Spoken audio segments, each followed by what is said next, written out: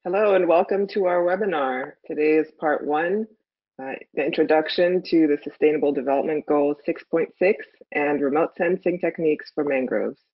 My name is Temilola Fatuyinbo. And I'm Abigail Barenblit. And we'll be teaching this course today. So this course is going to be taught through a series of 3 1.5-hour sessions. The first session is today, November 5th. The next 2 sessions will be on November 12th and 19th. So the same content will be presented at 2 different times each day. So there will be a link of webinar recordings and PowerPoint presentations, as well as homework assignments at the appliedsciences.nasa.gov website, which you can find at this link. Following each lecture, you can reach out to ask questions at our NASA emails, which are listed here.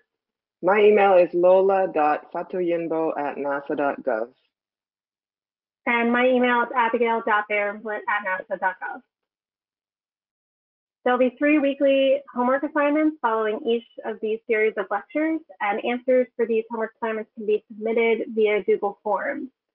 There will be a certificate of completion available if you attend all 3 live webinars and complete homework assignments by the deadlines, which will be accessed from the ARSET website. Following these assignments, you will receive a certificate approximately 2 months after the completion of this course from martinez.martins@ssjaihq.com. We've listed on the ARSET website a few prerequisites for this course. So first, you will be needing a version of QGIS, so version 3.10, which is available through this link.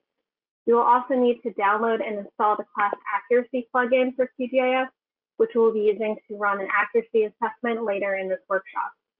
For instructions for installation, we've provided a link to a video, as well as additional information on the ARSET page for this particular webinar.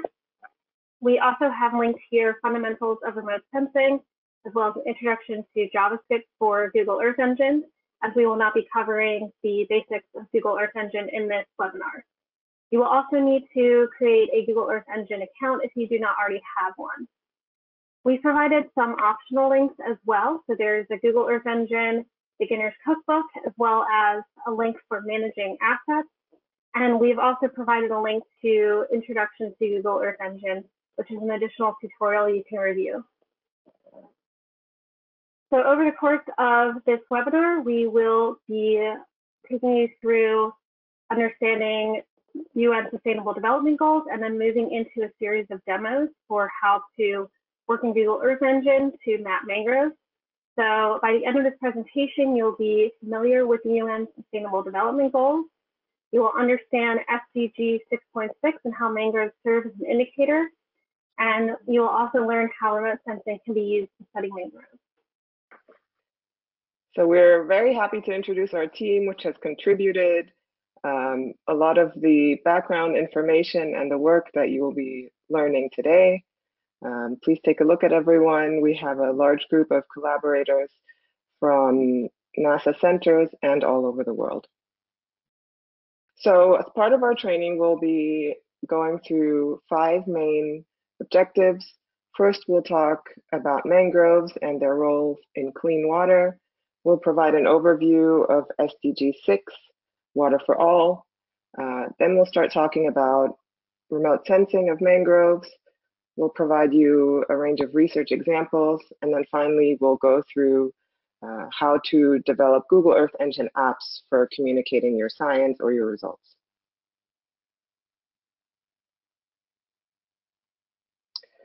So why are we interested in mangroves? Mangrove forests provide a range of ecosystem services. They are really important for nutrient cycling, especially from upstream sources of nutrients coming through rivers. They're very important for fishery support as they provide nursery and habitat for many commercial fish species and also fish that are very important for biodiversity. They have a very large role in flood control, as mangrove roots and trunks are able to help with buffering out of storm surges and tidal waves. They help in water quality, as mangroves and wetlands in general are really important reservoirs for water and help with water quality. They're also very important in stabilizing the coastline, as mangrove trees are able to retain sediment and protect from storms and waves and erosion. And finally, mangroves are also important for carbon sequestration, as they are able to absorb large amounts of carbon from the atmosphere and also store large amounts of carbon both in their trunks and in the thick layer of soil that they grow on and that they accrete. Okay, so what can we learn about mangroves by using remote sensing? We have been working on better understanding mangrove biomass and their carbon stocks on local to global scales. We're also interested in better understanding what the ecosystem condition is of mangroves. So can we detect which mangroves are intact versus which mangroves might be degraded? We're also really interested in understanding what the environmental drivers are that are resulting in different types of mangrove forest and what this means for some of the ecosystem services that they provide. And then finally, we're also really interested in using remote sensing for the management and restoration of mangrove forests worldwide. How do mangroves contribute to clean water? Because mangroves have really complex root systems, they're able to filtrate nitrates, phosphates, and heavy metals out of the water that they grow in. Those roots also really help in trapping sediments that are flowing downstream and really help in the stabilization of coastlines, which then reduces the damage from hurricanes and tropical storms. There's a wide range of risks to mangroves, which has led to a loss of a significant proportion of mangroves worldwide. Some of these risks include land use change, such as deforestation or conversion to other land cover classes, sea level rise. There's also degradation and conversion, as well as invasive encroachment. And finally, oil exploration has also been one of the major drivers of mangrove loss. Now we'll talk about the UN Sustainable Development Goals and how mangroves fit into the SDGs. The Sustainable Development Goals are part of the 2030 Agenda for Sustainable Development. In total, there are 17 Sustainable Development Goals and 169 targets that aim to end poverty, to protect the planet, and improve the lives of everyone. These goals have been accepted by all UN member countries. In this webinar series, we'll focus on Goal 6, which is clean water and sanitation. So SDG 6, clean water and sanitation, seeks to ensure the availability and sustainable management of water and sanitation for all. This goal is very important because from 2000 to 2017, the proportion of the population with access to safe drinking water has increased from 61 to 71%. However, climate change is expected to decrease the extent of freshwater bodies, making clean water and sanitation a challenge. Here, today we'll be focusing specifically on indicator 6.6.1, which is focused on the change in extent of water-related ecosystems over time. The goal of indicator 6.6.1 is to protect and restore water-related ecosystems, including mountains, forests, wetlands, rivers, aquifer, and lakes by 2020. Another goal is to halt the degradation of water-related ecosystems and assist in their recovery. To achieve these, we need to improve the knowledge of water-related ecosystems to drive action towards protection and recovery. And some examples of these water-related ecosystems and example indicators are salt marshes, wetlands, and mangroves.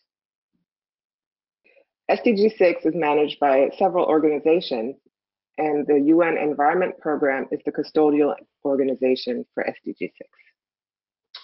And here we're showing an example of the SDG 6.6.1 Freshwater Ecosystems Explorer. You have the website below, www.sdg661.app. Here we're showing an example of the different layers that you can visualize on the Explorer. In addition to the different layers that you can visualize, there's also a range of recommendations on how to measure freshwater ecosystems and how to measure water-related ecosystems in general. And here, for example, I'm showing a protocol on how to measure changes in mangrove areas using the existing global mangrove watch layer for mangroves. These indicators, like 6.6.1, are the backbone of monitoring progress regionally and globally for the SDGs. The SDG indicators are also used to make target management goals, and globally there are 100 global monitoring indicators. Mangroves support a whole range of SDGs, not just SDG 6, and here we've provided some examples. For example, mangroves are also important for SDG 1, no poverty, SDG 2, zero hunger. They are important for SDG 8, decent work and economic growth, SDG 12, responsible consumption and production. Mangroves are also really important for SDG 13, climate action, SDG 14, life underwater, and SDG 15, life on land. So we're interested in studying mangroves for a suite of reasons, including we're really interested in the regional and global mangrove monitoring and modeling their vulnerability. Because we have lost large amounts of mangroves worldwide, it's really important that we better understand where they are located and how vulnerable they are, either to land use change or climate change. We're interested in better understanding mangrove, wetland, and forest extent, their change, and also mapping their carbon stocks. This is useful for a number of reasons, including assisting national forest inventories, helping with natural capital accounting. And to do these, we've developed a suite of techniques, including three-dimensional mapping of forest structure, and we can do this from LiDAR, from radar, and from stereophotogrammetry. Mangrove forests or mangrove ecosystems are primarily found in tropical and subtropical coastlines worldwide. You'll see here that the distribution ranges from, at the northernmost part, Japan and China, and on the Western Hemisphere in the southern US, all the way in the southern hemisphere to New Zealand and southern Australia. And they are found on almost every tropical coastline worldwide. Mapping mangroves and studying mangroves comes with a number of challenges, both in the field and for remote sensing. In the field, it is very difficult when you're on the ground to conduct surveys in mangroves. They're often costly and time-consuming, and because mangroves are a difficult environment to move around in because of above-ground roots, lots of mud and standing water, it can often be challenging to conduct large-scale assessments on the ground. In addition, rapid urbanization and human development has been leading to constant changes in mangrove forests. And when we're working with remote sensing of mangroves, because they are primarily located in tropical regions, which are also often the most cloudy regions, we might have challenges with clouds and obscured regions in the imagery.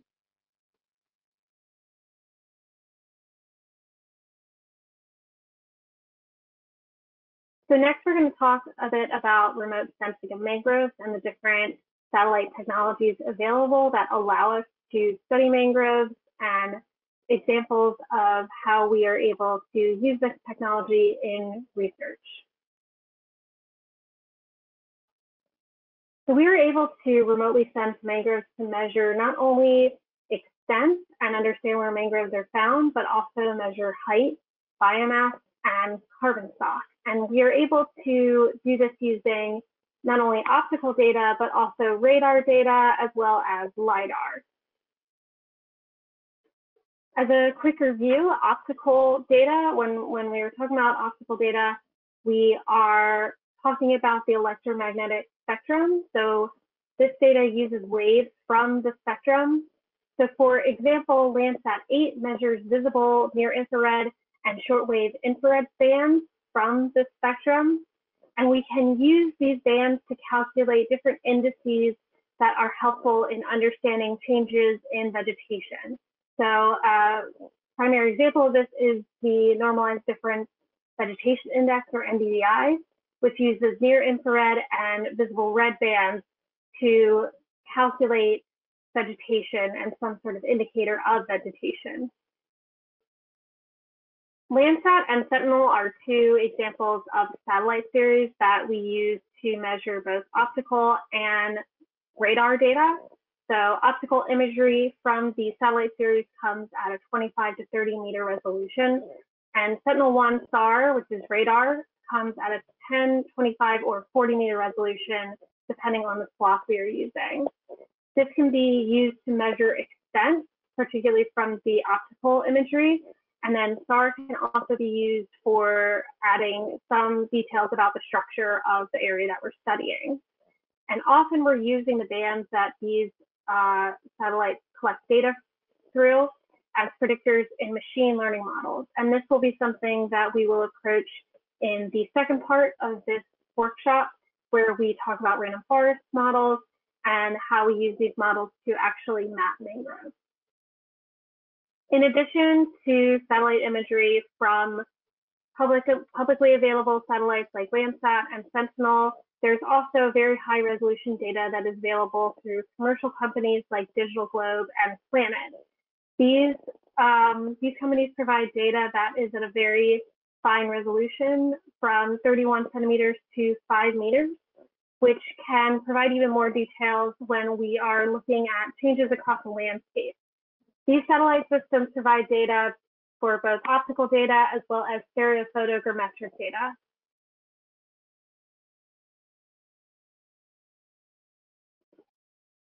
We can also use radar to study mangroves. So an example of this would be from Sentinel SAR data.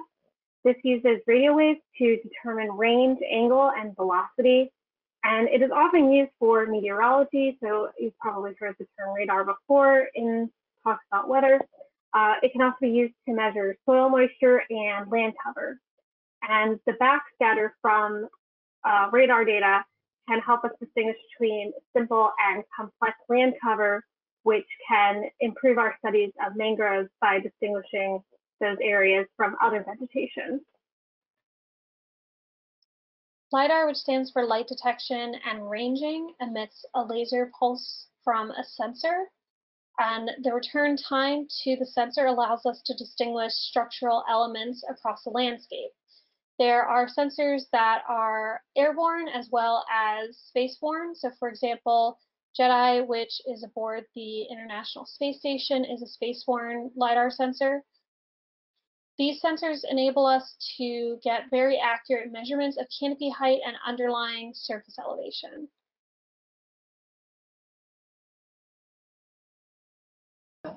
So now we'll show you a few examples of the research that we have done using remote sensing to study mangroves. So here you see a combination of radar and LiDAR sensors that we have been using to study mangrove three-dimensional structure. On the synthetic aperture radar side, we've been working with the TandemX mission and the SRTM mission. These are both systems that are able to measure surface topography and canopy height. On the LiDAR side, we've been working with the ISAT GLASS mission and the follow-on mission, which is ISAT-2, as well as the JEDI mission on the International Space Station. In the bottom right here, what you see is an example of an airborne LiDAR system, and the video shows previously acquired LiDAR data over a mangrove forest. So it really highlights the detail that you can see with the high-resolution airborne data set.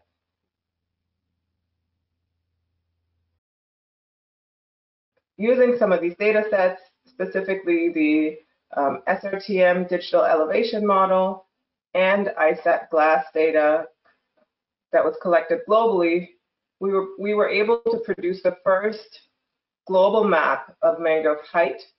And by combining our canopy height measurements from the remote sensing data sets with field measurements that we've collected in 13 sites around the world. We were also able to estimate above ground biomass and carbon stocks for the baseline year 2000. So here are some examples of this global mangrove height and biomass map for the year 2000, really highlighting the amount of variation that you see in canopy height. In fact, we even found that even though most of the mangroves around the world are short, they're between 5 and 14 meters, in some regions, including in Colombia and in Gabon, so in some equatorial regions, these trees are actually able to grow up to 65 meters tall. Now, these results are not only interesting from a carbon accounting perspective and from a scientific perspective, but can also be used to help with management and planning and to report on sustainable development goals. So we've also produced an app that you see here in Google Earth Engine, where you can visualize the data and get a better understanding of what the distribution of canopy height, biomass, and carbon stocks is on a per country basis.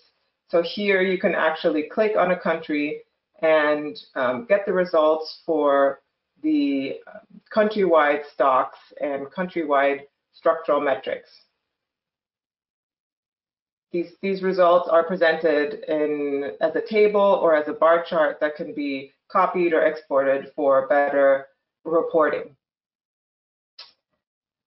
Another example I'd like to show you is some work that we have done on better understanding what the causes or the drivers of mangrove loss have been on a global scale. Here I'm showing you a very high resolution image that was acquired from the G-Light sensor.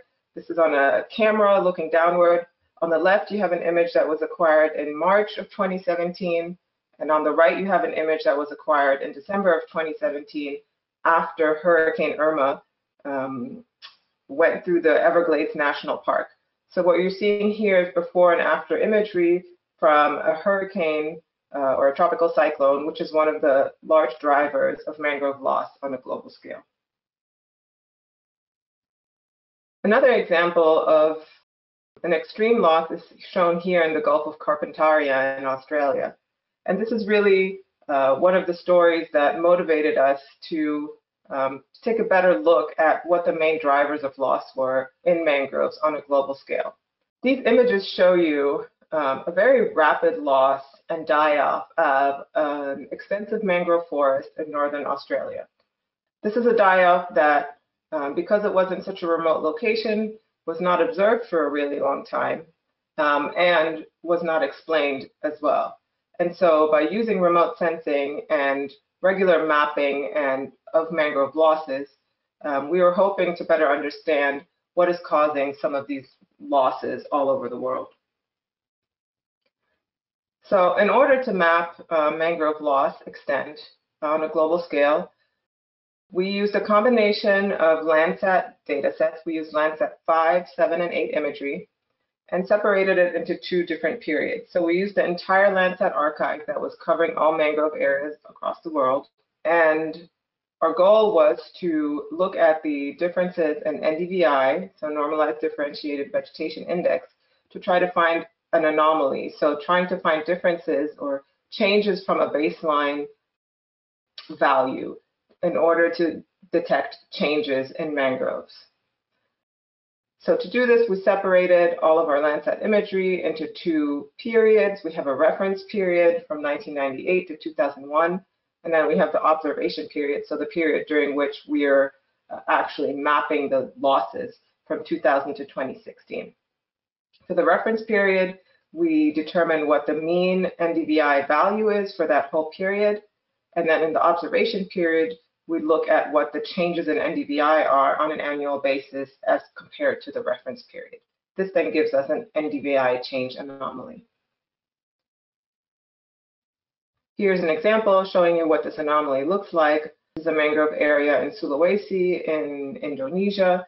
And essentially what you're seeing here with the different colors is areas where you have an anomaly. So here you have an NDVI value that is different from the baseline or the average NDVI value.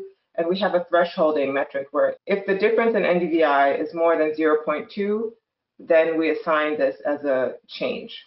Following the change mapping, so once we know where all of the changes are happening, we then use the random forest classifier to separate the types of changes that we were seeing into different classes. So we separated these changes into bare soil, water, and wet soil using training data that we collected from Landsat imagery. We then applied a random forest classification to separate them into these three classes. And this resulted in the land cover change classification that you're seeing here on the right.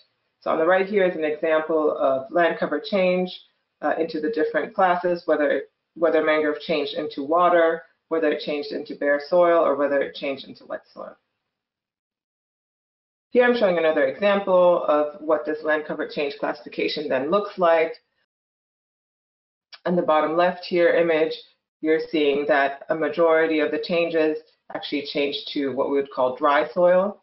On the right, a majority of the changes changed to wet soil. And depending on what type of land cover the mangroves were converted to, this then gives us an indication of what the main driver of the loss is. Was it changed to agriculture, for example, which most likely we would think that that change would be a dry soil, you would have a dry soil, or was it changed to aquaculture or a fish pond, which would look like water?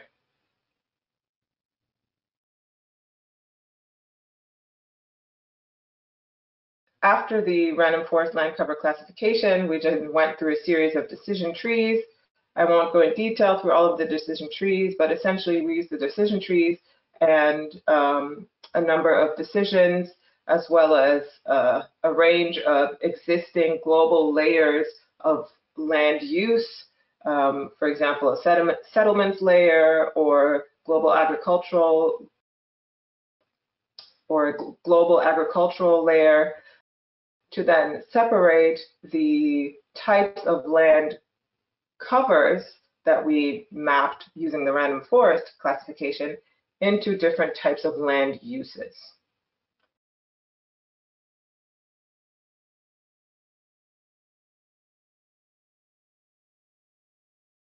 In the next step, we then separated the different land cover changes that were determined using the random forest classification into 5 different drivers or land uses.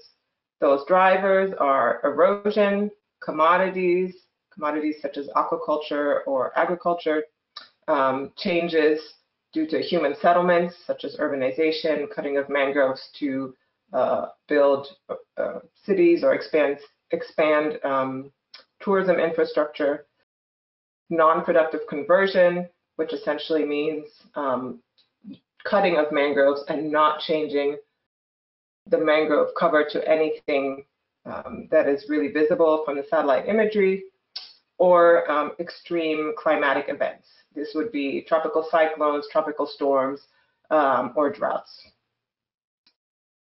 So here are our results.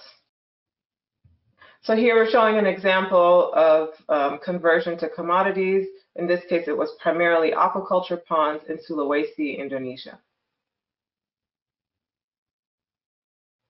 Here's another example from the Sundarbans in Bangladesh, where again, the main driver is erosion. Here you're seeing these erosional bands, how the outer layer of mangroves is lost first, and then progressively mangroves are lost going inland.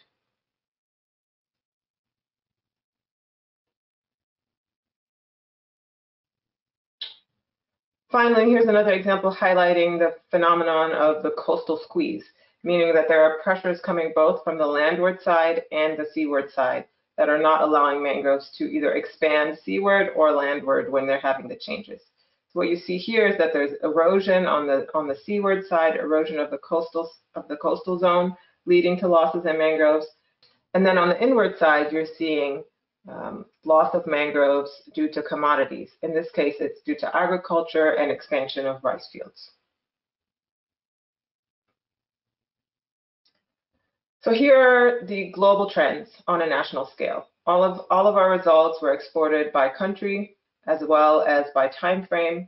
And if we look at the overall trend from 2000 to 2016, we're seeing that there's a large distribution of the different drivers, but with patterns on a countrywide scale.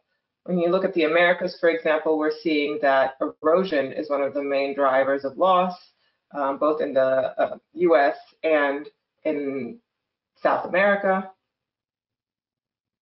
Whereas if you look at Southeast Asia, Indonesia, Philippines, for example, commodities are the main driver of loss. Here I'm showing all of the loss drivers broken down by continent, highlighting that even though we do have these main drivers, there is a large distribution of the main drivers of loss by continent.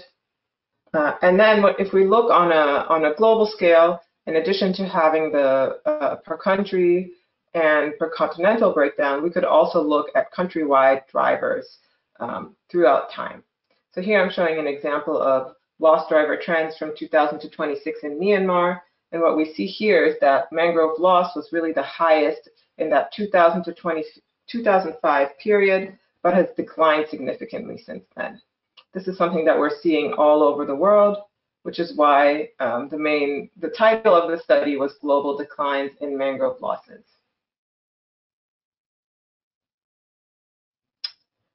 So now that we have all of these different layers, one of the goals is to go towards a global mangrove vulnerability assessment. We now know the losses and gains. We have a good idea of land cover change in mangroves. We know the loss drivers. We also have maps of canopy height, biomass, and carbon. So really our goal is to combine all of these and to get a better understanding what the global vulnerability is of mangroves in terms of the ecosystem services they provide. So here's an example of what we can tell when we combine all of these data sets together. Here I'm showing mangrove height trends in areas that are converted by commodities.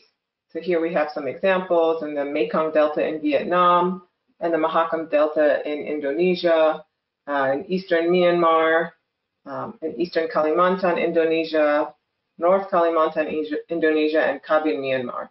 So really here we have some examples primarily out of Asia where most of the changes due to commodities have been happening. So what we're seeing here is that when you compare the distribution of canopy height, so this is how many trees of a certain height you see in these regions, when we compare the frequency in areas that are stable, so areas where you're not seeing much change, to those areas where you are seeing a much change or many mangroves are converted to commodities, you see that those areas where you have a lot of impact on the mangroves actually have a tendency to have shorter mangroves than those areas where you have a more stable and protected mangrove forest.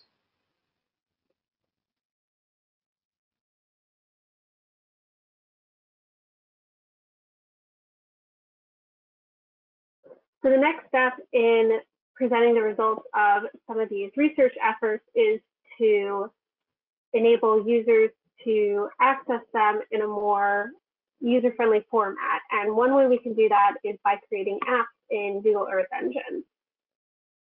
So these apps are really useful for communicating results because we can take the work that we have produced that is often involves a lot of code in JavaScript or Python, and we can turn them into an app so that the user does not have to interact with any code to visualize results from these studies. It allows global users to track their progress and measure mangrove extent and biomass.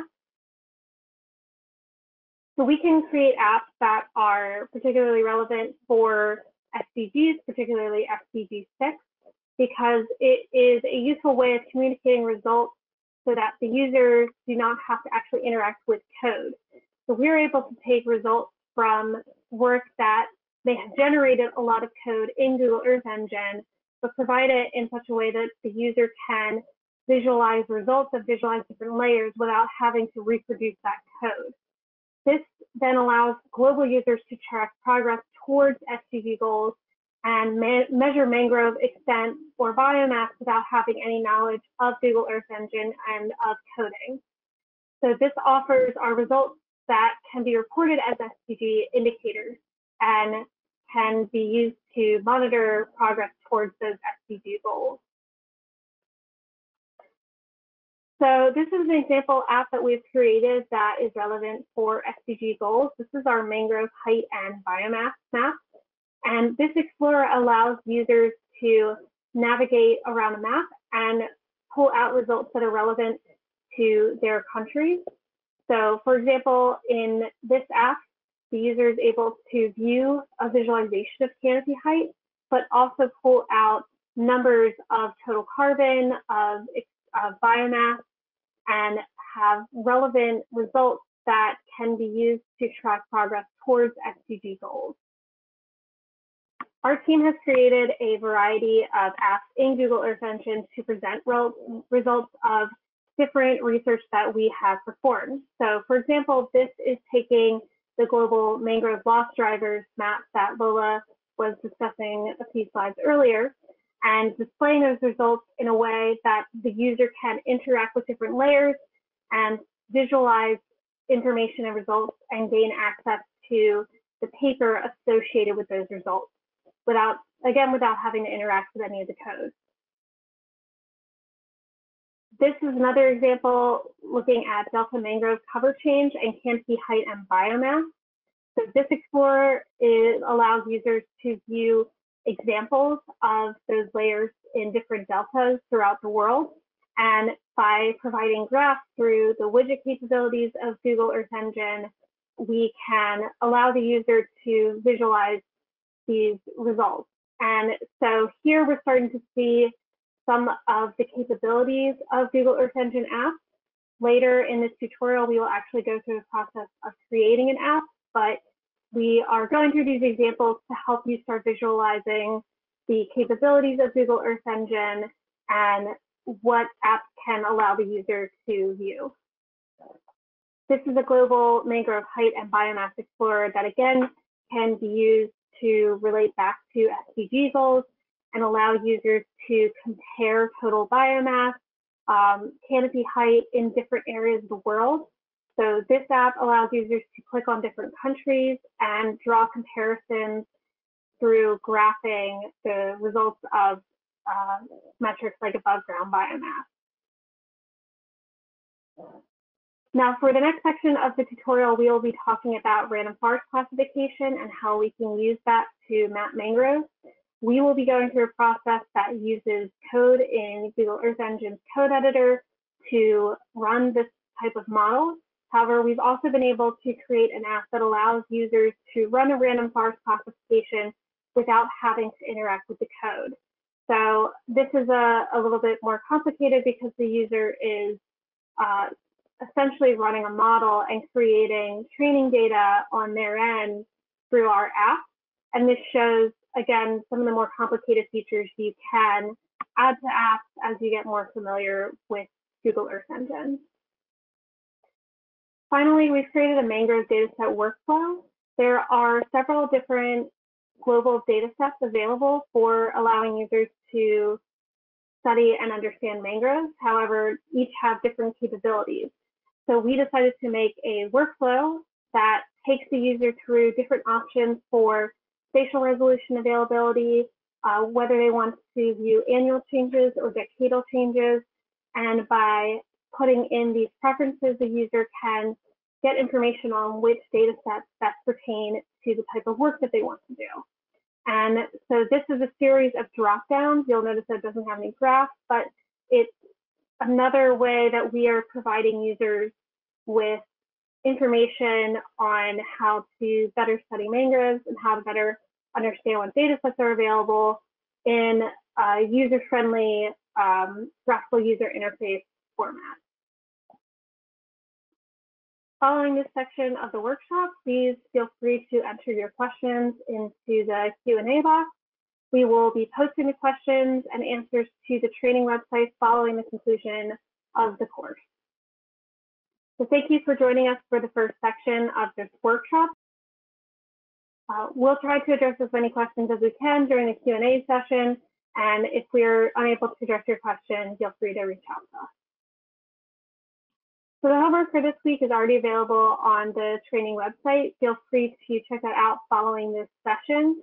It is not required ahead of part 2. However, it does go over some review of Google Earth Engine and some of the topics that we talked about today. So it may be a good refresher before we move into the second part of the tutorial.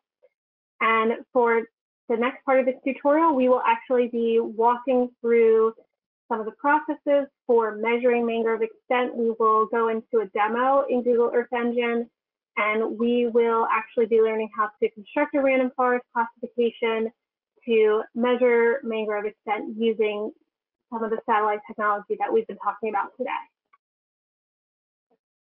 So with that, thank you so much for joining us for this first section of this workshop, and we look forward to having you join us for the next 2 in this series. Now we'll go to the question and answer session and answer some of the questions that we've gotten over the period of this webinar. Okay, so question 1 was, how do you map mangrove ecosystems in small islands like Pacific Island mangroves? What satellite data would be the most appropriate to use? So when you're working in small island nations, it can be quite difficult to map mangroves because they're often a smaller extent because the whole island is smaller. So it really depends on what your application is, which data set you would like to use, and it depends on the size of the mangrove forest. And so if some recommended data sets are Landsat, Sentinel-2. So Landsat is at 30-meter resolution, Sentinel-2 is at 10 to 20-meter resolution, otherwise, if you're looking at smaller mangrove patches, you might be interested in using commercial data sets. So these are data sets like RapidEye or Planet data or Worldview data. Those data sets have a resolution between a meter and 3 meters. But again, these are commercial data sets, so sometimes we have to buy them. Although just recently, Planet has made more mosaics available. The advantage of using Landsat is that you'll be able to map change over time for 3 decades or sometimes more, depending on where you are, because there are areas where Landsat goes back all the way to the early 1970s. With Sentinel, you can start mapping change starting approximately in, I think, 2015.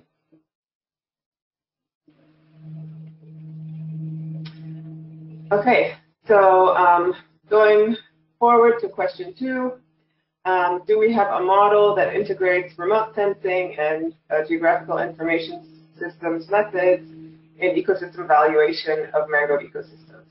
And do we have some related literature on these models? So I would say there are many, many studies that are focused on just just valuing the different ecosystem services that mangroves provide, and they are really dependent on location. So, and then there are probably also some global studies. There has been a lot of work on mangrove carbon. This is something that we work on a lot as well. So that's one ecosystem service that has a lot of valuation work. There's also some studies on, storm buffering or water quality, that is ecosystem services that are provided by mangroves or fisheries, etc.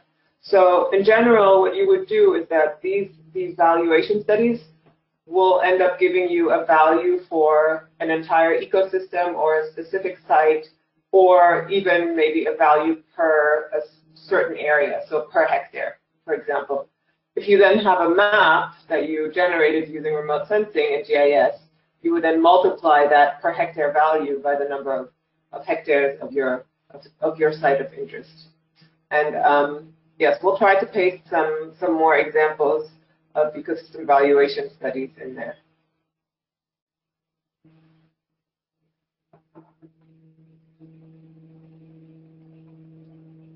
Abigail, you want to take the next question? Yep, I can address number 3. So someone mentioned that they were unable to install the class accuracy plugin. So when you go to the GitHub and download the folder that the plugin is in, make sure that you take out, there's a README file in the file, and then you have to zip together the other file, the class accuracy, I think it's just the class accuracy master zip. So just make sure that when you open that file, there's 2 folders, take out the README file and zip the other one, and that's what you should be installing into QGIS.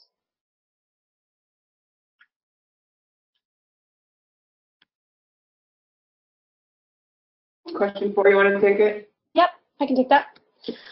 So when we are compositing Landsat images for an area, we're often collecting images before and after the exact date of interest. So for example, we'll go a year or before and after. If we're studying 2018, we'll get images from 2017 and 2019. So what we do is we mosaic these images and collect all the best pixels from each of these images to create a cloud-free mosaic, and that can help make up for some of the issues of cloudy images in areas where mangroves are found.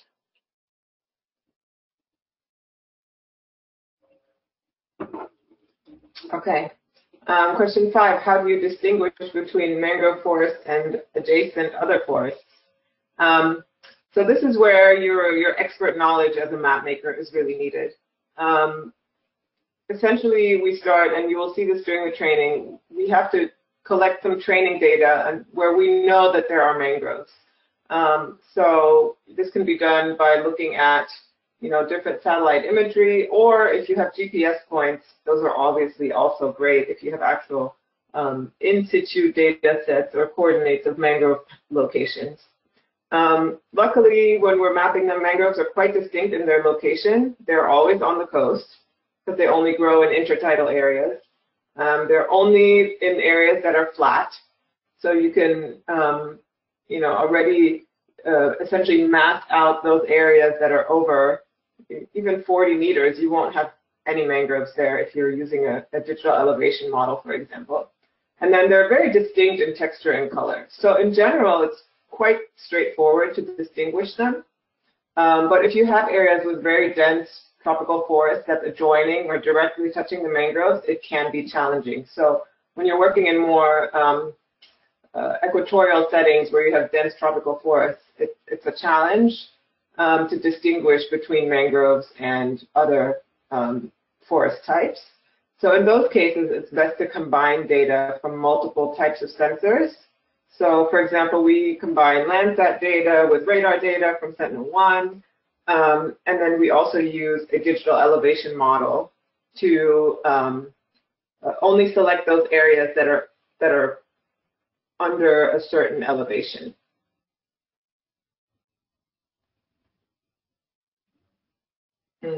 Okay, so question 6.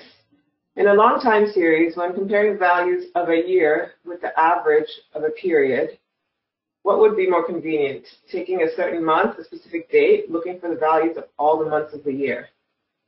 So I'm assuming that this person is looking at like the spectral values, for example, or NDVI, and want to compare the NDVI value for 1 year with the average of a reference period, similar to what we did before. So I would say it all depends on what question you're trying to answer, what dates you would use. But generally speaking, I think it's best to use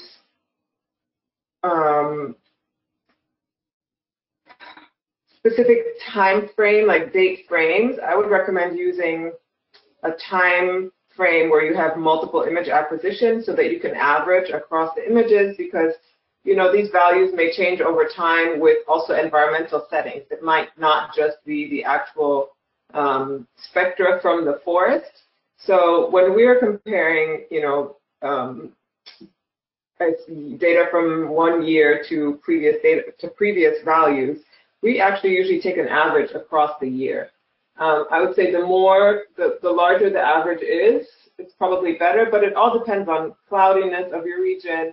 It depends on what you're trying to address. If you're looking at a certain season in particular, if you want to look at flooding or certain conditions and how that affects the mangroves, then you will have to, determine what time frame is the best. Okay, question 7. A question regarding land use change decision tree. How are we able to assign the mangrove loss drivers to the mangrove loss to different drivers? Did we overlay the mangrove loss maps with maps from the different drivers? Yes. So this is where we used ancillary data. We had global data sets of agricultural areas, for example, and a whole slew of ancillary data sets that we used. I think the most important one was trying to determine whether it was a commodity or not. So whether it was changed to, or if it was what we're calling non-productive conversion, essentially if it was cut but it wasn't converted to something else. So we used ancillary data, and then we also had some rules like distance to, is it on the ocean side or is it land side loss? If it was ocean side and it was connected to water, then there would be a set of rules that would show us that, okay, it is probably erosion. If it was a conversion from mangrove to open water, and then in the global commodities layer, it showed us that that open water was now agriculture, then we could assume that it would be a aquaculture pond, for example. So there was a series of decisions like that, and I won't go through them all in detail, but if you go to our website, it's mangrovelossdrivers.app. You can find the paper and you can find all of the details you can find the code and everything on there.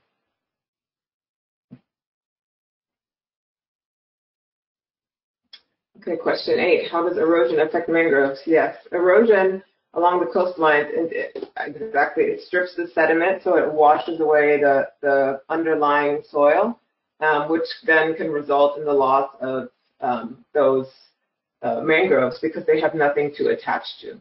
So if you have, large waves, you have strong erosional and strong currents, that can lead to erosion and the loss of mangroves.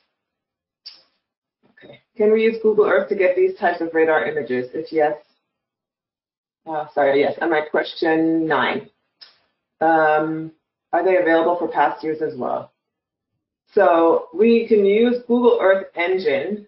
Google Earth Engine is the actual satellite image processing program, whereas Google Earth is a different program that we use to visualize maps and certain satellite data. There's no radar data, I don't think, in Google Earth. There is radar data in Google Earth Engine. And yes, we use Sentinel-1 SAR data that's available from 2014 to present date. There's also, yes, there's the global ALOS-PALSAR yearly mosaics. ALOS-PALSAR is an L-band synthetic aperture radar. It's a Japanese instrument. And there's yearly mosaics available from 2007 to 2018. And those are at 30-meter resolution.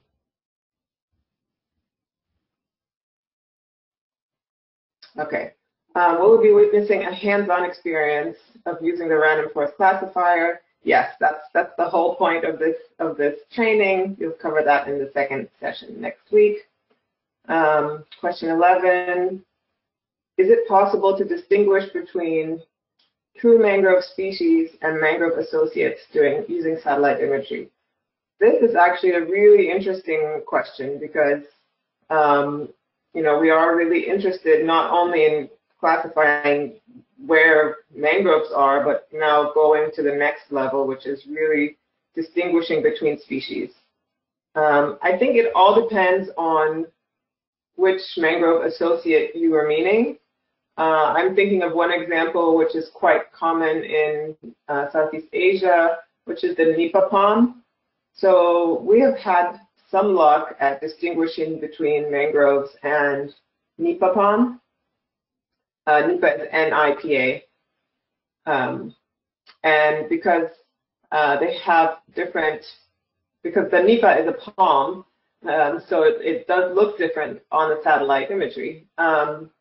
So I think, yes, if you have that expert knowledge or, again, training data, and also we have found that using the SAR data seems to help a lot in distinguishing between like palm species and other mangrove species. Now, other mangrove associates like the buttonwood and things like that, I'm not sure, we have not tried that yet.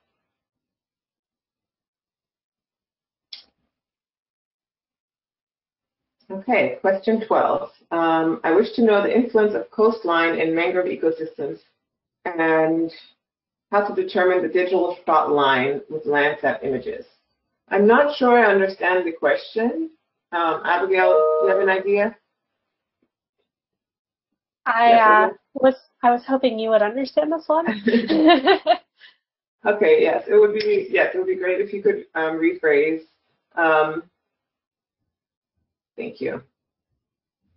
Okay, 30-meter resolution enough for land use and land cover change detection? I would say yes, it is, it all depends on the size of your land cover. Of course, if your changes are smaller than 30 meters, then no, it will be quite difficult to detect those and to do land use change analysis. But most changes, I mean, on a global scale, or even if it's not on a global scale, but when using satellite data, if you're looking on a smaller scale on a specific site and you want to know the drivers or the areas of change, you will probably have to use a different data set. However, the Landsat data set, it does work really well. It does a great job at detecting change. So even with 30 meters resolution, you can still see very small, you can still detect small areas of change.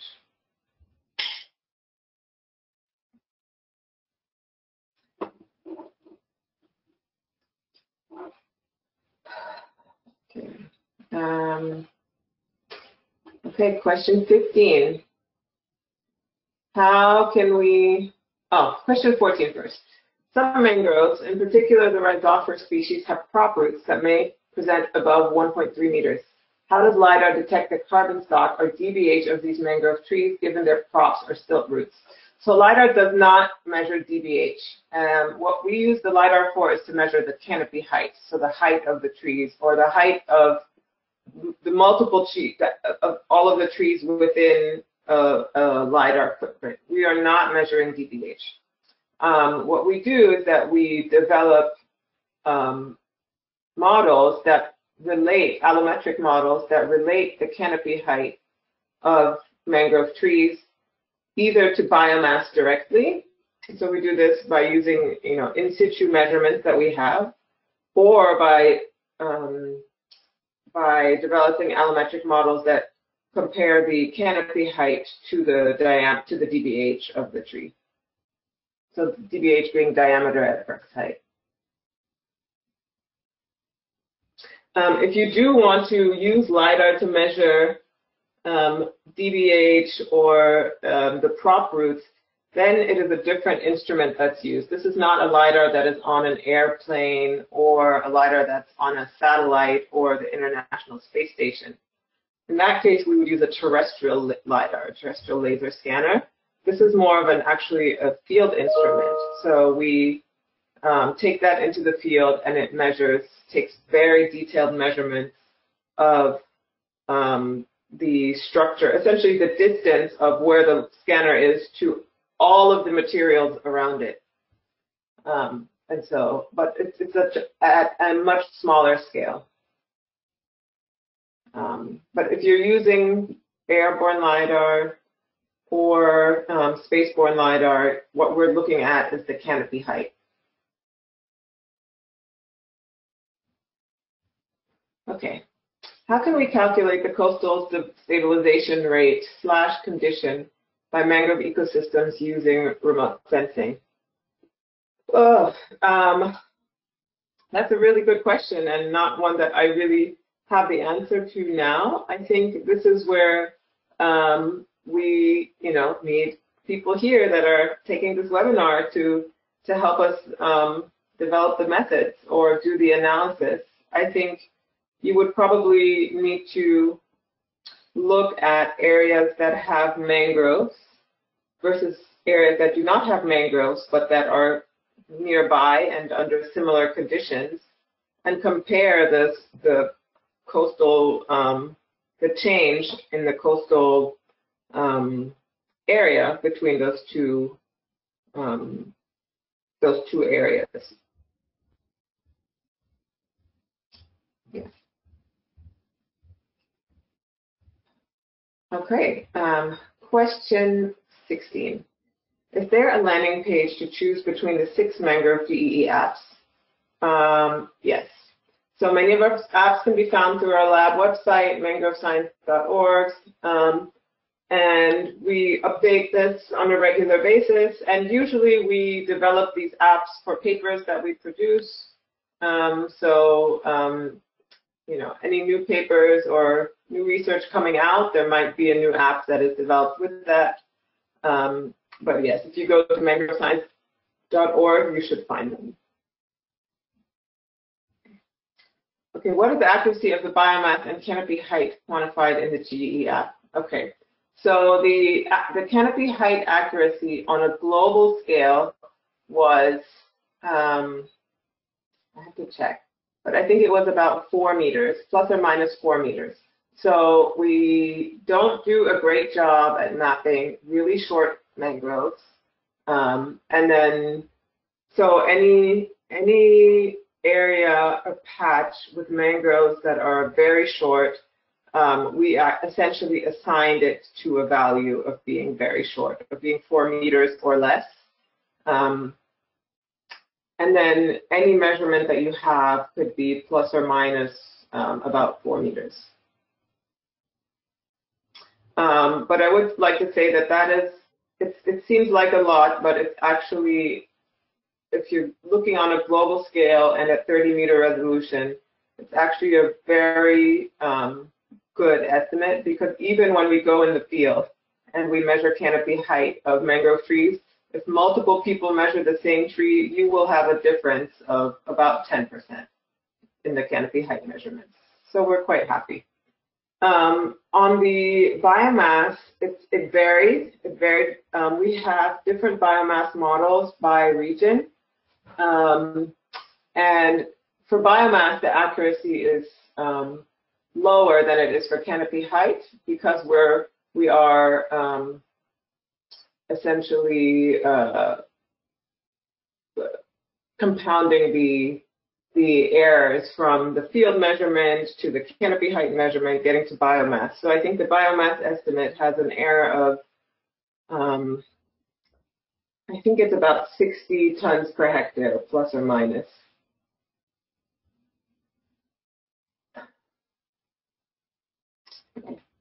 Is it possible to use, and this is question 18, Google Earth Engine to model the impact of different scenarios of sea level rise on mangrove biomass density? Abigail, you want to take this one? Right. So there aren't any global or even national data sets for sea level rise already input into Earth Engine the way there is Landsat data. However, it's fairly straightforward to import some of these rasters of projections into Earth Engine. So I haven't worked directly with sea level rise yet, but I would imagine that if you already have access to the correct data sets, it's similar to using any sort of GIS program, where if you already have the data available, you can run all sorts of different analyses on them. And also to follow up, I actually think there is a sea level rise data set in Google Earth Engine, a gridded one, but I cannot remember the name of it. However, this is not something that we, as Abigail said, we haven't looked at this yet, so we'll have to double check what it is. I'll look while you're answering questions, and if I can find the link, I'll post it in question 18. Okay. Question 19. I'm planning on focusing my research on monitoring mangroves after a recent oil spill and a small island nation. Would you recommend using NDVI or a different index? So I'm wondering if if this is a question about monitoring mangroves after the recent oil spill in Mauritius. And yes, I think, yes, looking at NDVI is a good place to start. And Abigail actually put together a quick app on the oil spill in Mauritius, looking at different data sets, and maybe we can post a link here. Yeah, I'll find that.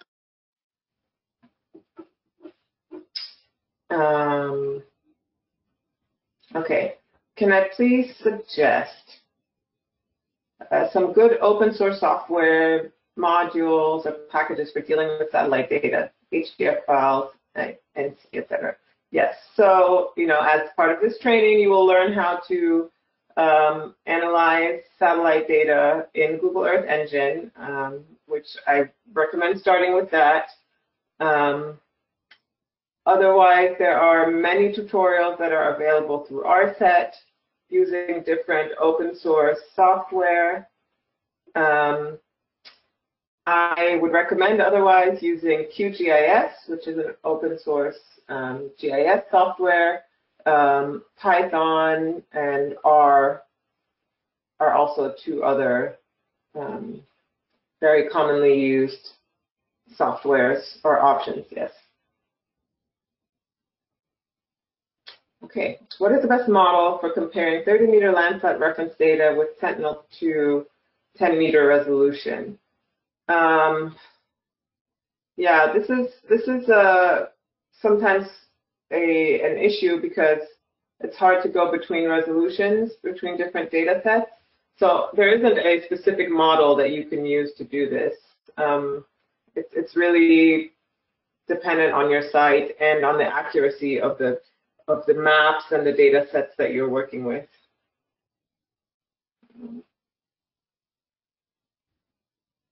One thing that you can do is to, decrease the resolution of the Sentinel data so that it matches the Landsat, but that takes away from, the point of using Sentinel is to have a higher resolution. Okay. Question 22, can we identify mangrove species? Yes, so this is, again, as I mentioned, a very interesting and important aspect of mangrove ecology is to map different species compositions. I would say it's very difficult to map, you won't be able to map individual tree species at this point with Landsat data, for example, or Sentinel. You can try to map species assemblages or zones. So if you have really distinct zonation of mangroves, like one zone for Rhizophora versus Avicennia, you might be able to separate those. And again, as I mentioned earlier, we've found that combining the different types of spaceborne data is really what helps us the most. So we have done some work combining TandemX SAR data with high resolution data from Worldview and really intense in situ measurements in the Sundarbans of Bangladesh to determine different species compositions. And I can share the link for that paper in here somewhere as well. We've also been trying to work on distinguishing between Nipa palm and other mangroves. People have done work on distinguishing between Avicennia species and Rhizophora, so red versus black mangroves. It all depends on your site, how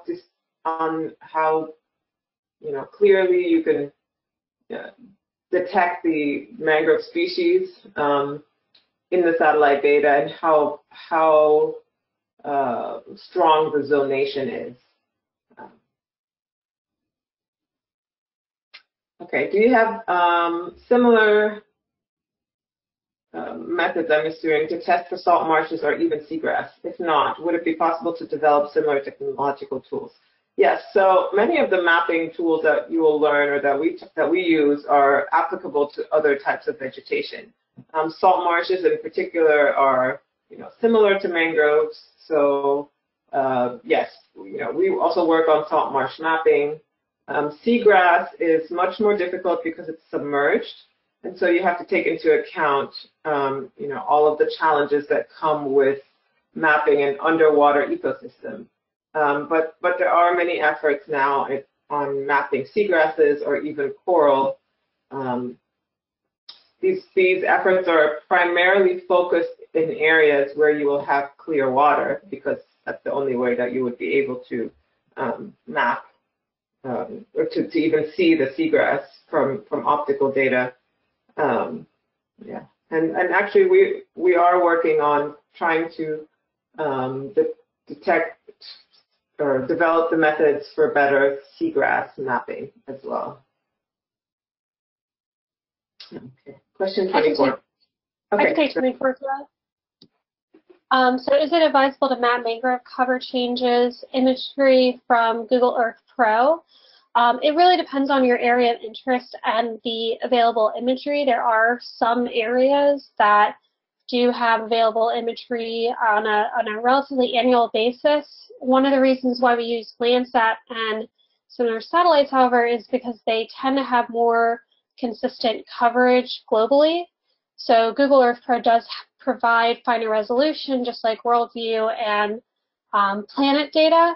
So, but it may not have consistent coverage. So if you're trying to look at annual changes, it may not be advisable. However, if you're trying to compare decadal changes and there is decadal data available, it's definitely usable. It really depends on what time frame you're looking at, how large of a study area, and just is the imagery available for that study area.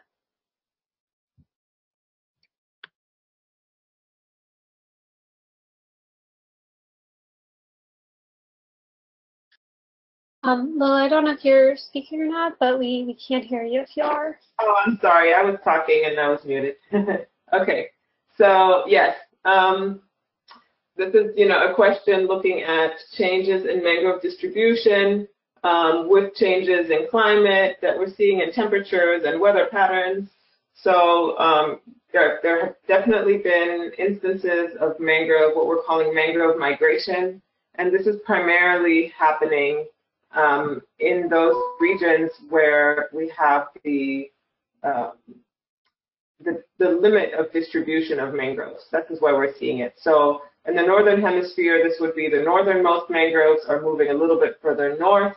So in the United States, for example, or in the northern hemisphere, that would be, in Florida, we're seeing mangroves move a little bit further north.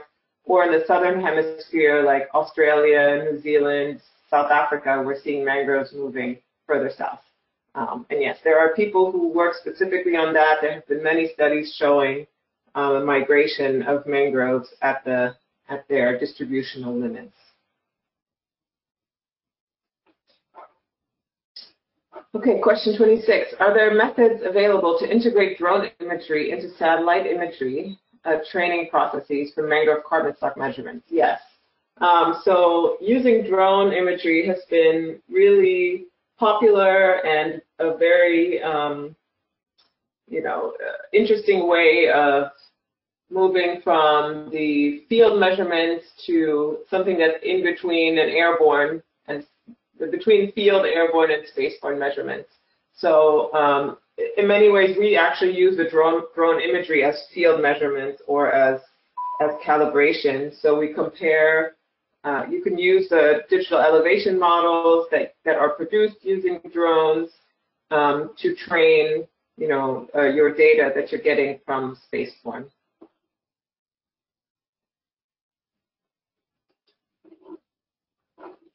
And I can take this one if you like. For large-scale nationwide modeling with random forests, is it possible with Earth Engine? Again, this really depends on your study area, but generally, yes. You can definitely run into limits with Earth Engine's capacity and memory capabilities, but depending on how much training data you use and the number of land cover classes you include in your model, generally it's definitely doable. We'll actually be doing a nationwide mangrove random forest classification for Guyana. So especially with mangroves, because we are just analyzing coastlines, we typically don't run into problems with running these models in Earth Engine.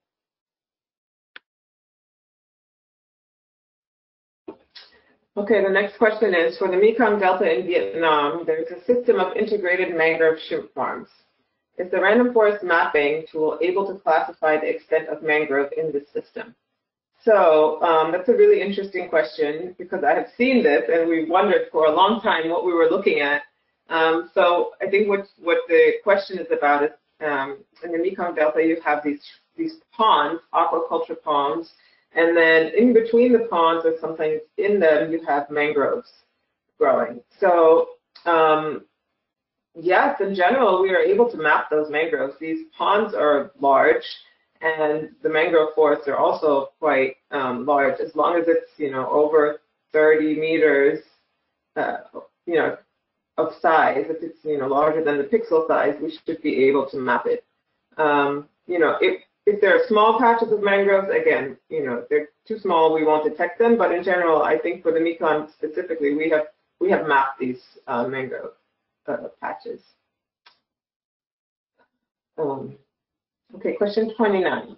How do I correct for tides in mapping mangroves? I noticed that in some mangrove forests, there are times that the forest is somewhat inundated by tides. Will this affect my remote sensing model? So that's a really good question, and tides and water is actually one of the ways that we are able to distinguish mangroves from other types of forests. So generally speaking, the tides, yes, it will affect your map, but as you'll see in the training, because we are making these mosaics that cover multiple time frames, that usually takes into account the tides.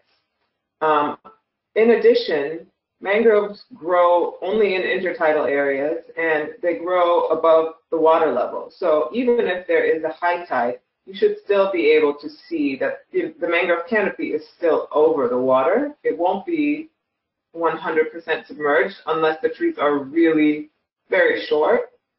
So very short trees that are submerged, 100%, at a specific date, you won't be able to map. But generally speaking, tides, we are able to account for tides, and it doesn't really affect our final estimate. Okay, for carbon stock assessments, did we differentiate between natural mangrove and plantations? No, we did not. If you're thinking about the global map, we did not differentiate between natural mangroves and plantations. The reality is natural mangroves cover a much larger area than plantations do. So we did not have enough data to really separate the plantations from all other mangrove areas. Okay, question 31. Okay, why did we use reference data from 1998 to 2001 and observation from 2000 to 2018? The goal of the change map of that study was to look at changes in mangrove from 2000 onward, and actually we looked at changes from 2000 to 2016 because that was actually when we started doing the study. We started in 2017, I think. And so we had to use a reference data that was, that started before, our study time, and then ran it from then forward.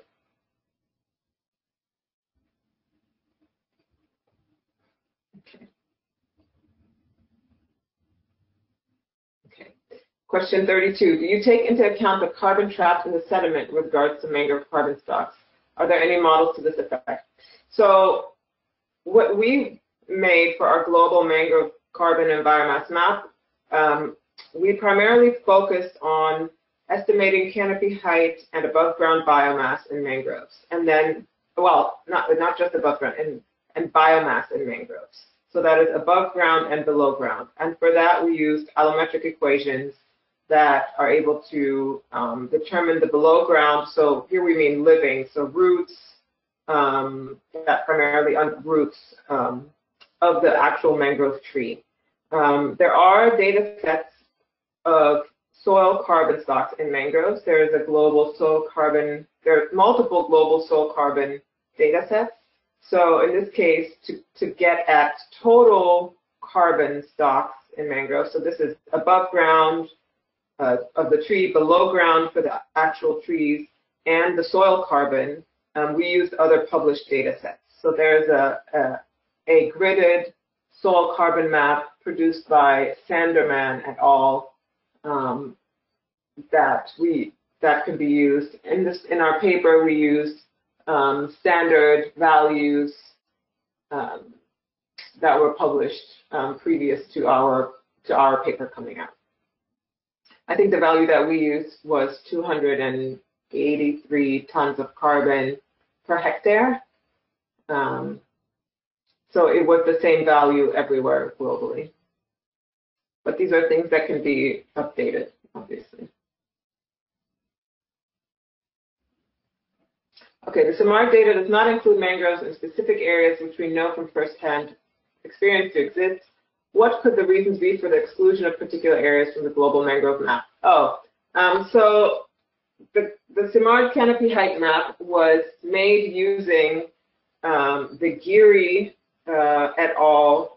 2011 Global Distribution of Mangrove Forests. So this is a study that mapped global mangrove extent for the year 2000 using Landsat data. It was a great study. It's a great data set, but it's not perfect. So there might be many. We know that there are some areas where mangroves were misclassified. So there might be mangroves missing. There might be mangroves that are added.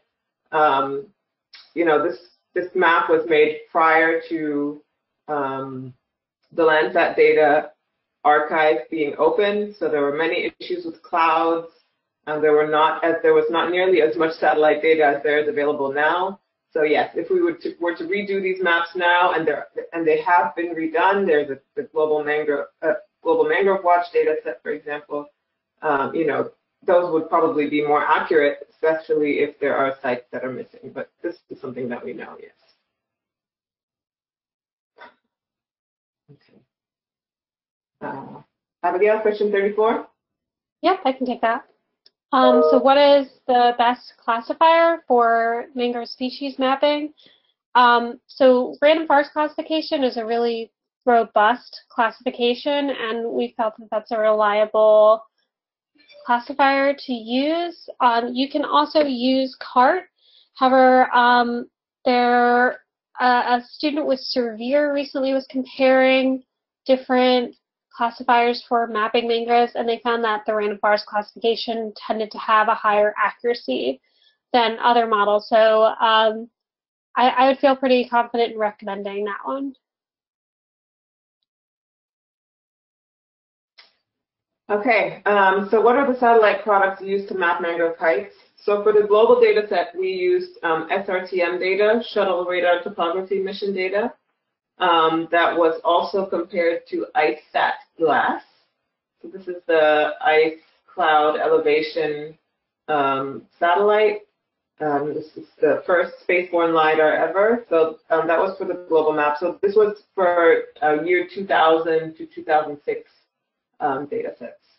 And then we also, the SRTM data was essentially cut so that it only covered those areas, only covered mangrove areas. And to detect the mangrove areas, we used the Geary et al. Map. Okay. And if you go to our website or our app, you have a link to the paper and you have a link to all the data products where you can download them, and it will have much more detail on the methodology that we used. Okay, 36. Have you used in your mapping any standards in terms of physical properties, minimum area to define what a mangrove is? something that can be used at an international level and also required for VCS or PREL methodologies. No, I mean, our minimum mapping unit is always going to be 30 meters because that is the highest resolution of the satellite data we use most of the time. A minimum area to define what a mangrove is. Yeah, in our case, you know, we don't really map areas that are smaller than even 30 meters. You know, will probably get flagged as a potentially an error. So we usually aggregate, I would say, at least 4 pixels for it to be a mangrove. So that would be, you know, 4 times 30 by 30. So that is about, so 3 times would be about a hectare, 100 by 100. So 3 to 4 pixels by 3 to 4 pixels would be about 1 hectare. Usually, you know, that 1 hectare seems like a reasonable minimum mapping unit. Okay. 37, I think we have this one already. How do I correct for tides and mapping mangroves? We already answered that question earlier. Is the global mangrove carbon stock map validated by field measurements? Yes, we validated that map. We collected field data all over the world and separated them into training and validation data sets.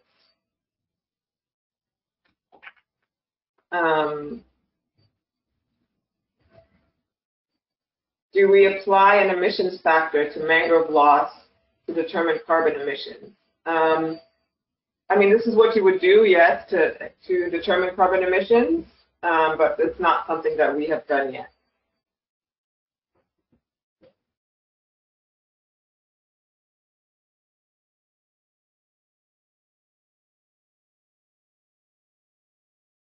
Which microwave band is good for estimating above ground biomass of mangrove vegetation?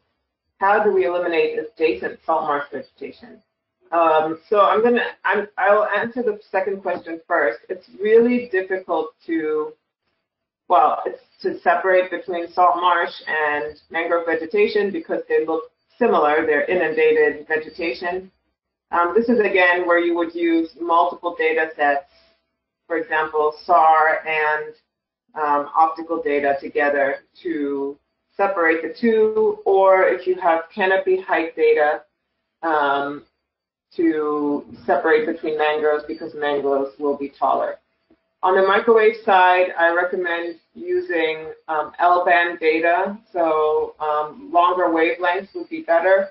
But again, there might be some saturation when you get to really high biomass, because if you just go from the microwave data directly to try to detect to model biomass, you will have a saturation around 100 tons per hectare, meaning that you won't be able to differentiate between areas that are 100 tons or higher.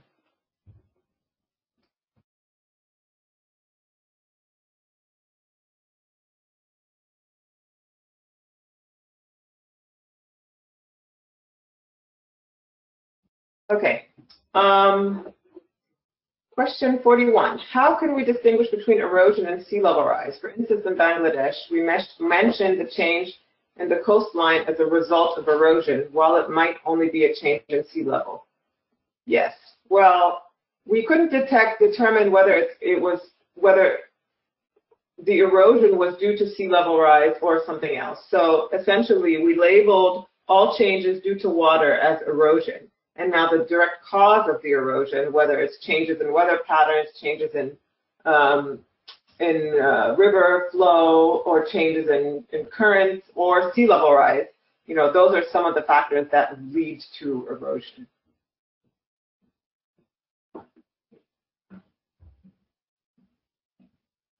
Okay. Question 42. Is NDVI still reliable for studying mangroves using satellite imagery since the ground is wet, which exposes different characteristics for mineral soil?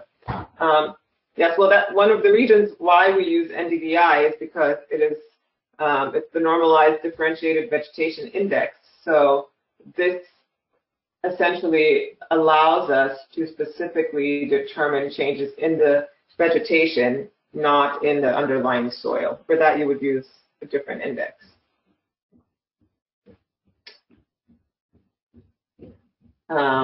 Okay, question 43. Yes, we mentioned the TandemX and the SRTM-DEM to measure mangrove height, but those models are a DSM and not a DTM, correct?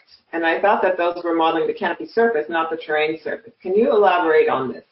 And can you maybe tell us about the coastal dam and the new NASA dam that are supposed to be corrected for vegetation and therefore are supposed to be good DTM?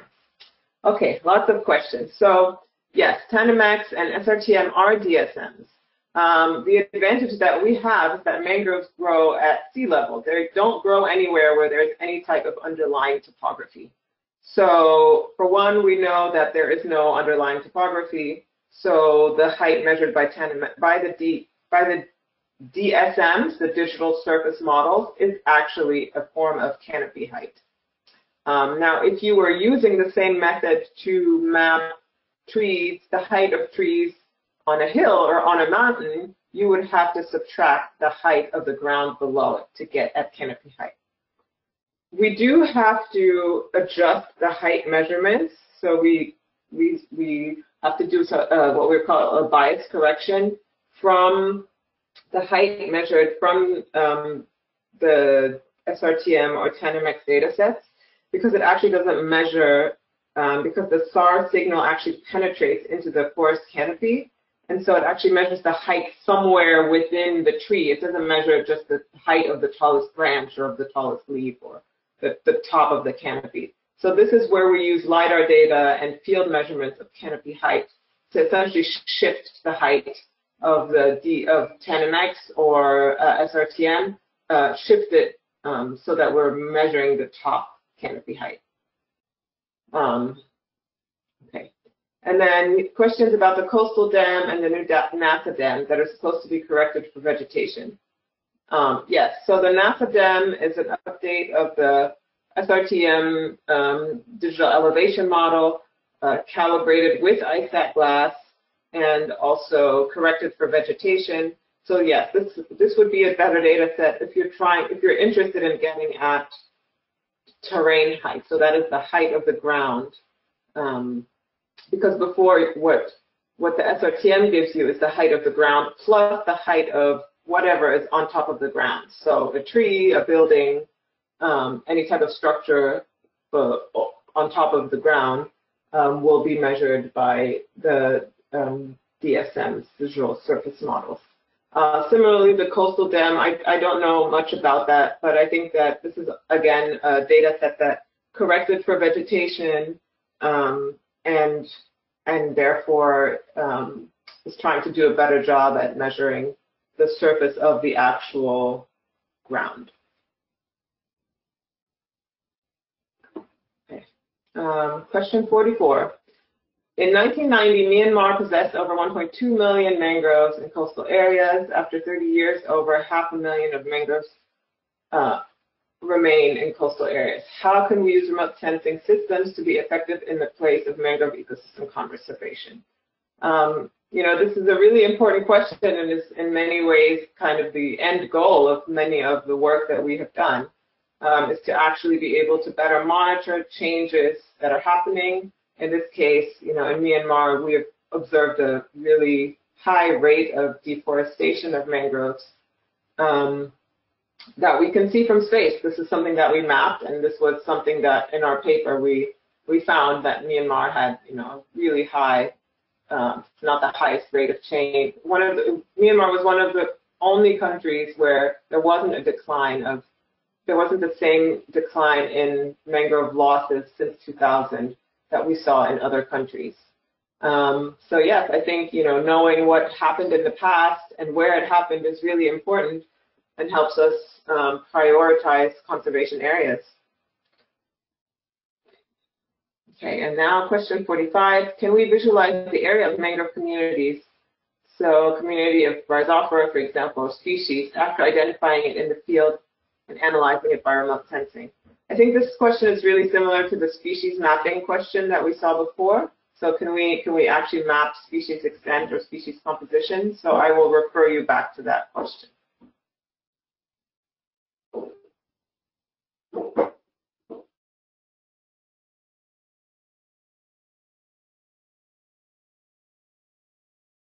Okay, so I think we are at time. Thank you everyone for your questions. I think we were able to get through all of them. The transcript will be posted to the webpage within a week, and we hope to see you again on the 12th for the second part of this webinar series.